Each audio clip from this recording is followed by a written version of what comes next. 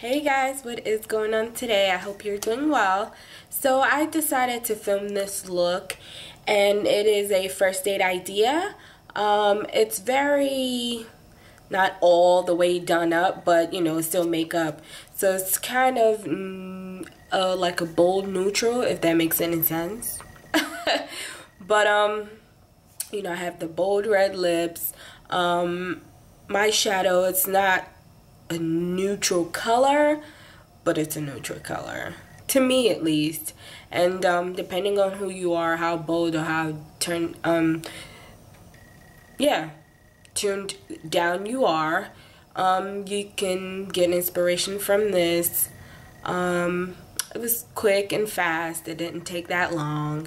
And I just think, you know, when you go on a first date, you kind of don't want to, you know, have your whole makeup set on your face. But to each his own. You do whatever you want to.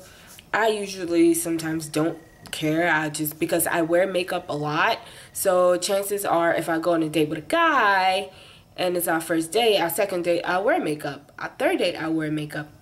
It doesn't mean I wear makeup every single day, but you know, sometimes you want someone to see what you look like maybe without makeup. It's just up to you. This is just a great idea that I thought would be fun, and I hope you guys enjoy it. I don't want to keep talking, and I will see you guys in my next video. Thanks for watching.